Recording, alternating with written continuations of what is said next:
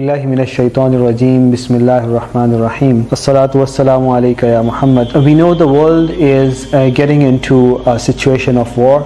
There has been a lot of unrest and chaos everywhere, especially in the Middle East. But with the developing situation of what's happening in Ukraine and what's the strategy of Russia, the whole world seems to be concerned about what's happening and what will happen in the future.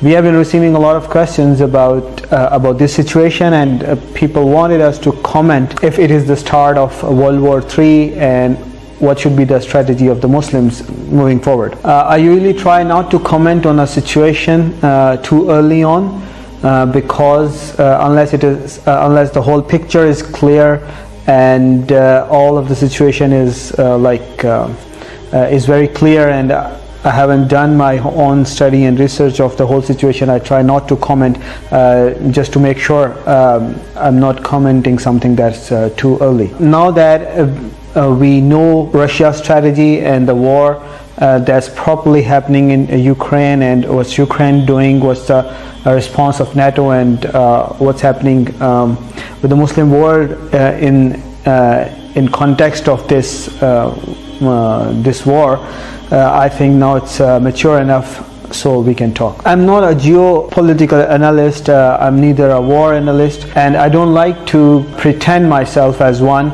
and unlike the popular analysts, it's not my habit of pretending to be an expert on everything.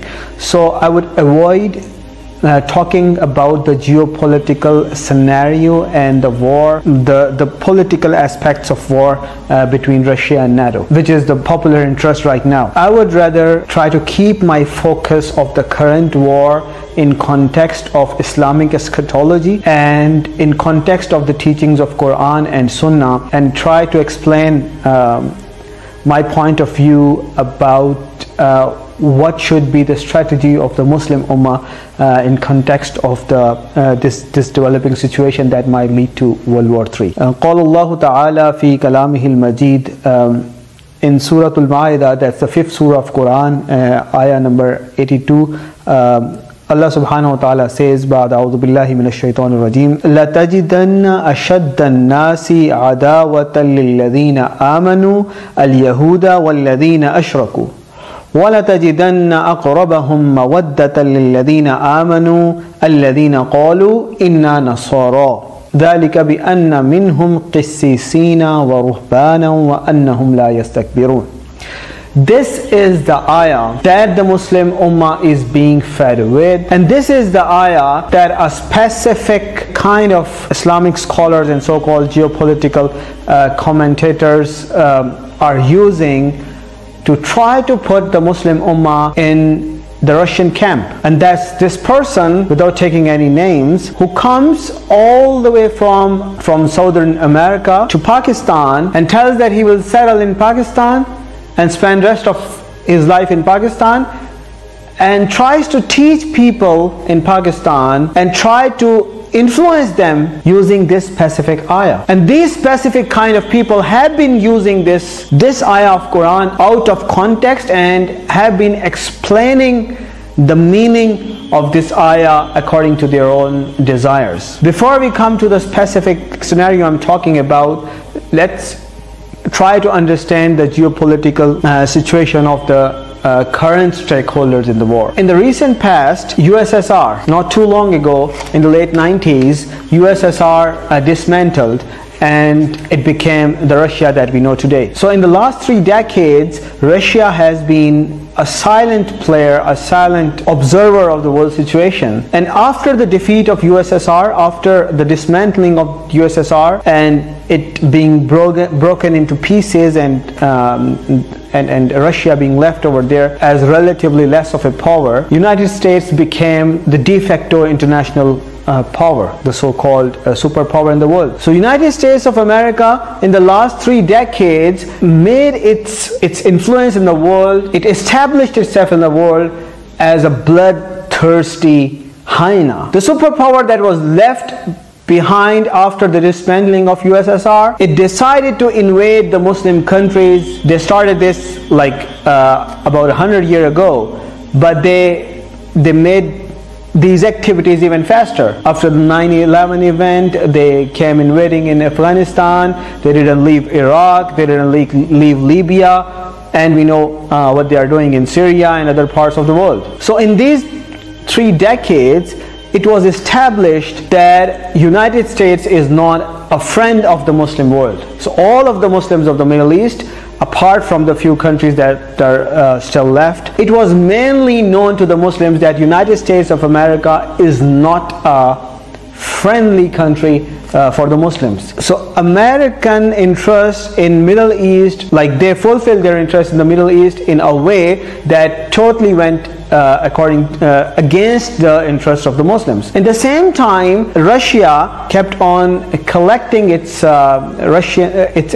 military power, its wealth, and kept on exporting its fossil fuels, gasoline, and others to the West. So in the last 3 decades, it so happened that Russia, that was left after the USSR, as we know, USSR was a communist country, and the basic theme of communism was Nauzubillah, they wanted the religion out of this world. They wanted, Nauzubillah, as they say, they didn't want the God in control of the world, Nauzubillah min dhalik. So they were anti-religion force. They were established as something totally anti-religion. But after the defeat of USSR, the Russia that was left over, it started establishing itself as a Christian country, and they started building churches, and they started promoting pro-Christian activities. And United States, although a Christian country, established itself as a liberal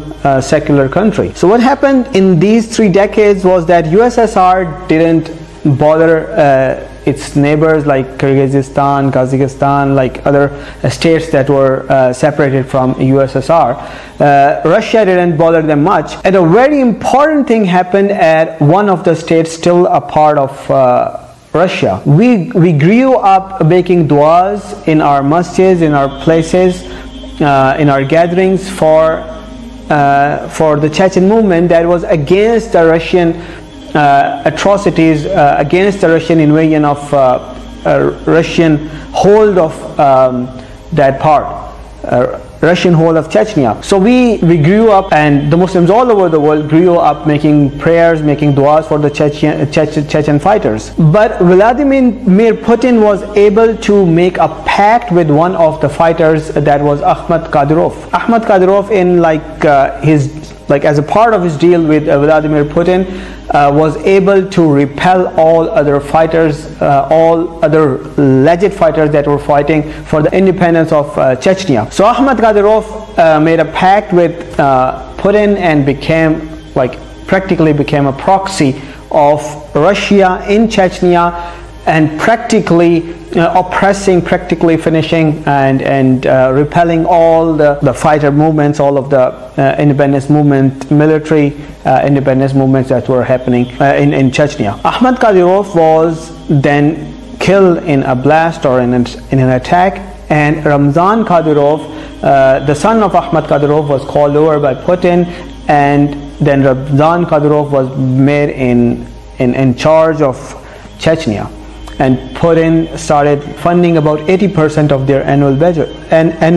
Chechnya popped up as part of the Russian strategy as the poster child of Russia's relationship with the Muslims.